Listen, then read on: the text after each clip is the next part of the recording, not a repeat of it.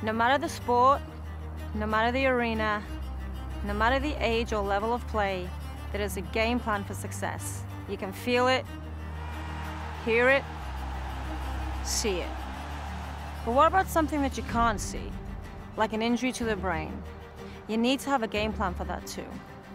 Protecting your athlete's brain is one of the most essential things you can do.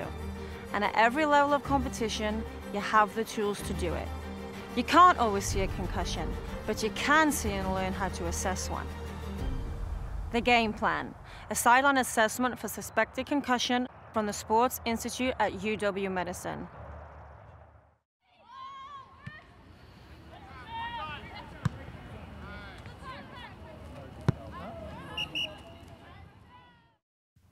No different from the athletes you're there to protect, success requires planning and practice.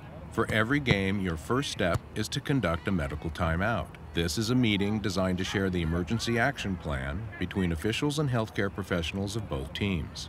The emergency action plan outlines all of the necessary steps to be taken that day to safely transport an athlete to the designated medical facility appropriate to a specific injury or illness. Be prepared. Know what to do before you have to do it.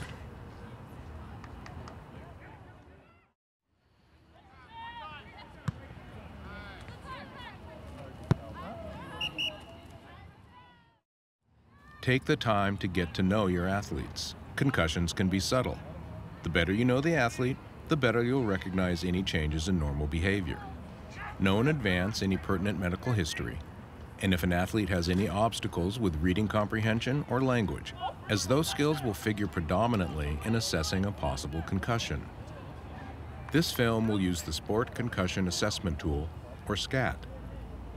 It is a standardized tool for evaluating concussions, and is the most widely used and researched tool available, and it is available at no cost.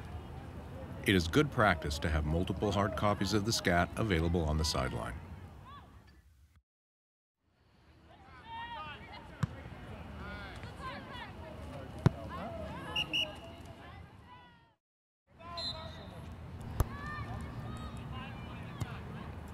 Learn to watch the game as the person responsible for the athlete's safety.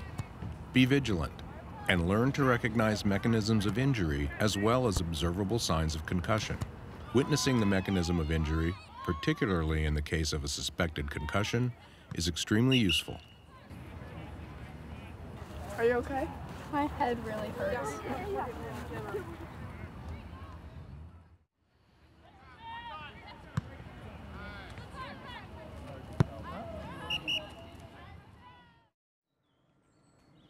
In all cases, your first step is to assess the athlete's airway, breathing, and circulation. If the athlete is motionless, whether conscious or unconscious, it is vital to assess and stabilize the cervical spine, check the ABCs and the athlete's responsiveness, and make a transport decision. In situations where the athlete is upright and responsive, begin your assessment. Signs or symptoms considered red flags, triggering EMS transport to the hospital, include significant neck pain, tenderness, or limited range of motion, double vision, weakness, tingling, or burning in arms or legs, severe or increasing headache, seizure or convulsion, loss of consciousness, a deteriorating conscious state, vomiting, or increasingly restless, agitated, or combative behavior. Yeah. No pain where I push? No. Okay. I'm gonna ask you a couple of questions, okay? Okay. Do you know what venue we're playing at? I think Bellevue. Okay. Do you know Assessment of a possible concussion begins with asking the athlete what happened, and then asking the Maddox questions. These are a validated series of 5 questions that test for orientation. Okay. How are you feeling now? How's your headache and dizziness? I'm not too dizzy. My head just really hurts. Okay. Do you feel like you're able to stand up and head over to the sideline? Yeah. Okay. Let me help you up. If emergency transport is deemed unnecessary, further assessment of a possible concussion can occur on the sideline or in the locker room. When possible, testing should occur in a quiet, distraction-free environment, and should include, at a minimum, a symptoms checklist, screening neurological exam, and the testing of 4 main domains: orientation, concentration, memory, and balance. Each is included in the SCAT. Here is how each assessment is done.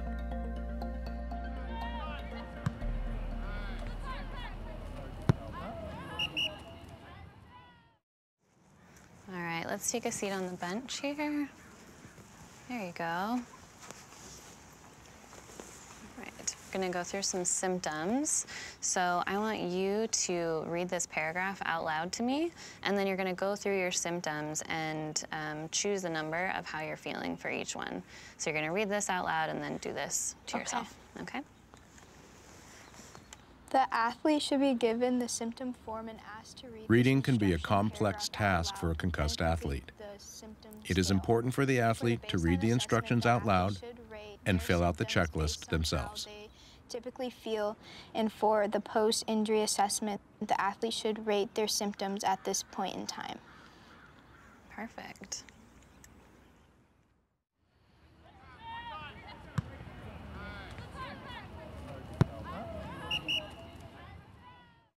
Okay, now I'm going to ask you some questions. Okay. What month is it? October. What is the date today? The 3rd. What is the day of the week? Sunday. What year Expand is it? upon the Maddox questions asked on the field. 2021. Further questions that establish orientation are important for the continued assessment of the athlete.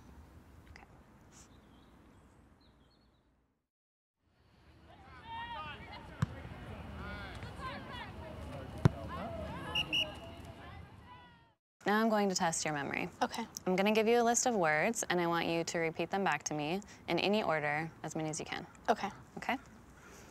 Finger, penny, blanket, lemon, insect, candle, paper, sugar, sandwich, wagon. Finger, penny, sandwich, paper, lemon. That's all I remember. Okay. I'm going to give you the list again. Okay.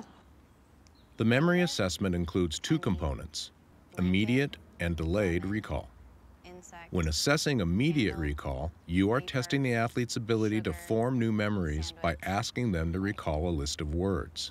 Finger, Repeat the word list 3 times, taking care to give 1 word per second in a monotone voice each time you give the test. lemon. This pacing, as well as the repetition, is important to determine the athlete's cognitive ability to form and immediately recall new memories. again. Auditory memory can be particularly affected by a head injury and therefore revealing. Lemon, You will return to this assessment later to test the athlete's delayed recall, but do not tell the athlete they will need to remember the list.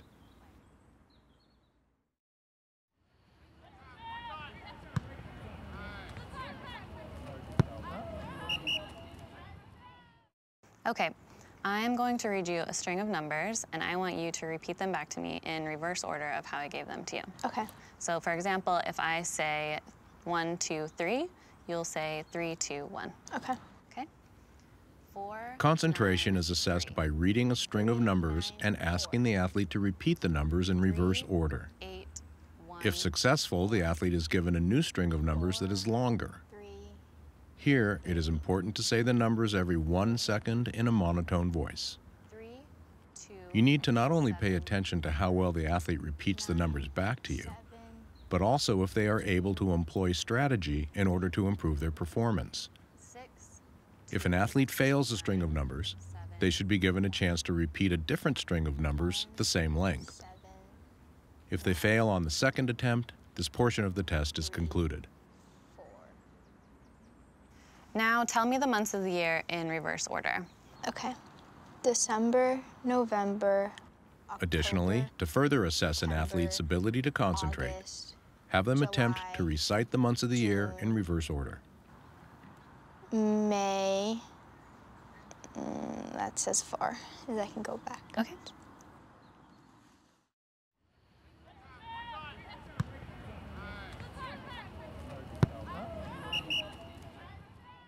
Okay, I'm gonna have you move your neck a little bit. Okay. Okay? So can you go chin to chest and back? Along with reading the symptom checklist instructions out loud, the neurological screening examination should include cervical range of motion and eye movement. And now we're gonna do some tandem gait. Okay. So I'm gonna have you stand up. Okay, so you're gonna start with your feet together, and then you're gonna walk along the tape, heel toe, as fast as you can. Okay. Okay?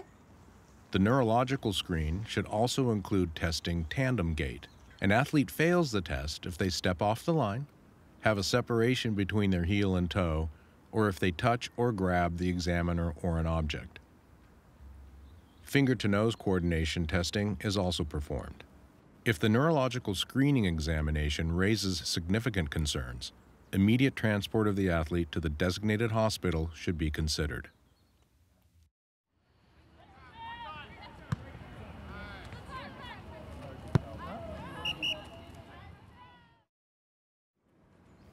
The balance test consists of performing the modified balance error scoring system. This validated test involves 3 different stances with eyes closed and hands on hips. Each stance is maintained for 20 seconds, and errors are counted to a maximum of 10 for each stance. It is important that the athlete follow your instructions in order for the balance test to yield meaningful data. This test assesses additional aspects of brain function as compared to orientation, memory, and concentration.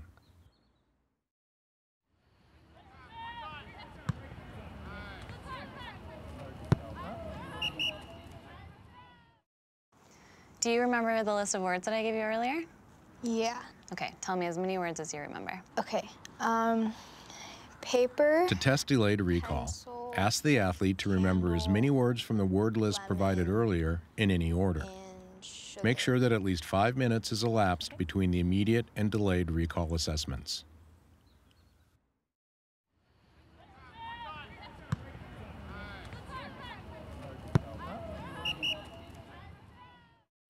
All right, that's it for now. How are you feeling? I feel a lot better, and I feel like I can go in and play. Okay, I understand that. I think I'm still a little concerned that you have a concussion, though, so we're gonna hold you out for the rest of the game, make sure that you're okay and that nothing gets any worse, okay? Okay. I know, I'm sorry. Diagnosing a concussion is ultimately a clinical decision. There is no single test that can reliably diagnose a concussion. If an athlete meets or exceeds their baseline performance of the SCAT, including performing the SCAT with no errors, they can still have a concussion. So, if there is any doubt, sit them out. They should remain under close observation by a healthcare provider or responsible adult for the remainder of the practice or competition. If the suspected concussion occurred near the end of a practice or competition, the athlete should remain under observation for at least 1 hour after the suspected injury.